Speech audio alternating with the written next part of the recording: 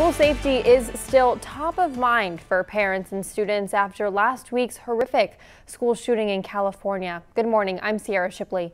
Campus officers are the first line of defense when it comes to protecting students, but according to KISD Police, being fully trained means more than active shooter drills.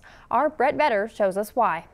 Our guys and gals are really good about interacting with students each and every day. Getting to know students is what KISD Police Chief Ralph Disher says can make the ultimate difference. A lot of times these kids will come to us when they won't come to an administrator to allow us to know what is about to happen, or if somebody's posted a threat on social media. Threats that these officers are no strangers to. In January, about 2 weeks after officers had completed active shooter training, there was a false report of a gunman inside Shoemaker High School. So that allowed us to use that training that we had just learned to put into practice. Fortunately, it was false. But he says it allowed the department to assess their response and make any changes to policies heading into their next active shooter training in January. A drill all 21 sworn KISD police officers will participate in. In the next month or two, we're going to be doing kind of a tabletop exercise that's an active shooter, and it has various threats and shooters at different locations. Working with Killeen PD, Harker Heights,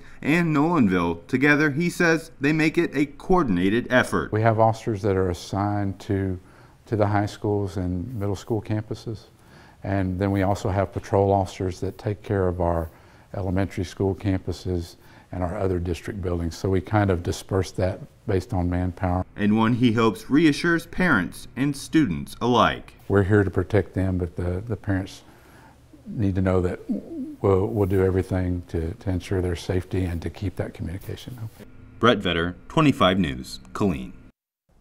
Specific details about how active shooter drills are conducted are purposely kept secret so as to not give away any information that could be useful to a possible shooter.